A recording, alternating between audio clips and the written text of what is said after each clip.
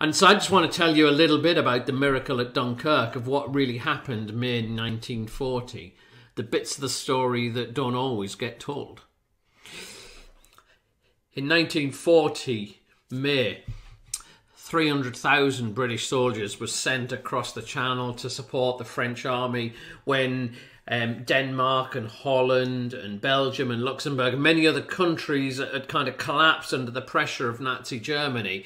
And Britain and France stood together strong against the Nazi army as they advanced, or so they thought. What was shock is the way that the front line for the Allies just got completely overrun, as mistakes were made by the British generals and the French generals, and the kind of Nazi war machine just charged and overcome. And before long, they had 300,000 soldiers of the Allies, more than 300,000, 375,000, which was just kind of surrounded and overran.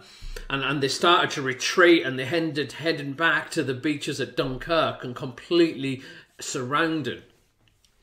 Winston Churchill was told that probably maybe 20,000 men is as many as he could expect to be saved. 20,000 men could be rescued out of the 300,000 plus that were stranded around the beaches of Dunkirk. And the German high commanders, they surrounded the British and the French allies, and as they closed in on them with their tanks, this is what they said. They said, the British army is encircled and our troops are proceeding to its annihilation. The expectation is that 300,000 British and French soldiers were about to be annihilated.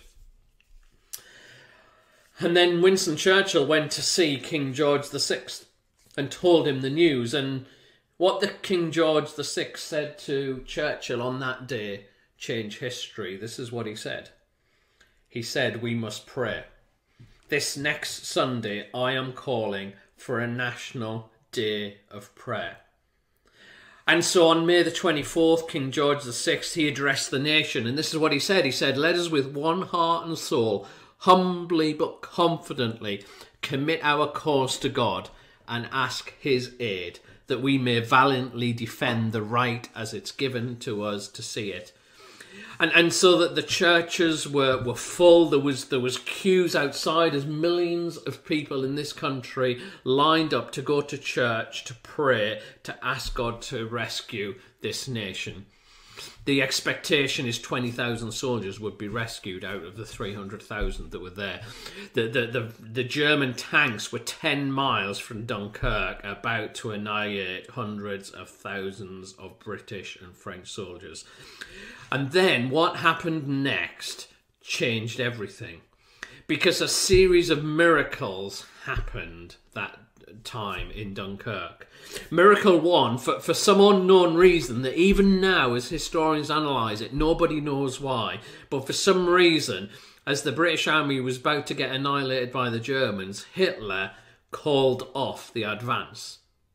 He called off the advance and for 3 days did not attack, which gave the British enough time to build the defences to protect the people who were fleeing the beaches.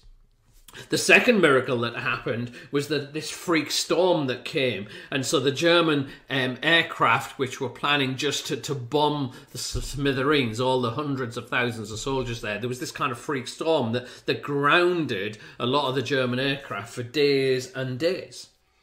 And then not only was there a freak storm, but there was kind of a freak fog as well that came across the beaches, and so that the German aircraft that could fly couldn't quite see a lot of the soldiers that were stood there stranded. And here's the miracle bit, that while there was a storm that grounded the German aircraft, just a few hundred kilometres away at Dunkirk, the sea was perfectly calm.